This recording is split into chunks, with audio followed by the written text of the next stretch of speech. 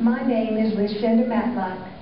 I went to the dances at Chatterville, and I played Snap Out at Winchester, and one time we changed partners, driving home in the moonlight of middle June, and that was when I found Davis.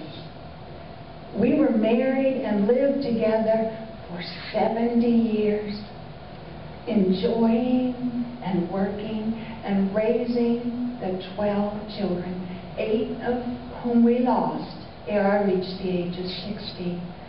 But I spun and I wove and I kept the house and I nursed the sick.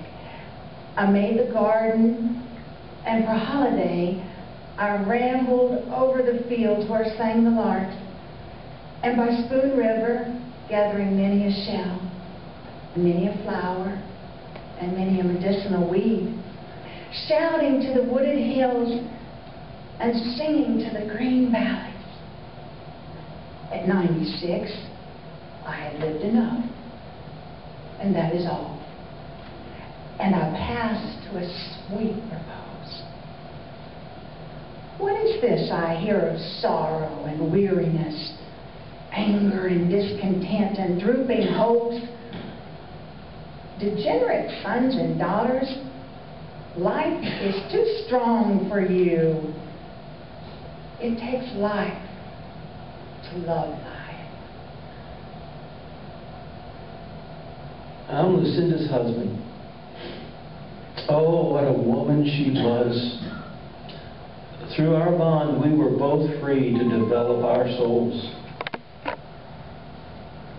Suppose it is nothing but the hive, that there are drones and workers and queens and nothing but storing honey, material things as well as culture and wisdom for the next generation. This generation never living except as it swarms in the sunlight of youth, strengthening its wings on what has been gathered and tasting on the way to the hive from the clover field the delicate spoil. Suppose all this, and suppose the truth, that the nature of man is greater than nature's need in the hive. And you must bear the burden of life as well as the urge from your spirit's excess. Well, I say to live it out like a god, sure of immortal life, though you are in doubt, is the way to live it.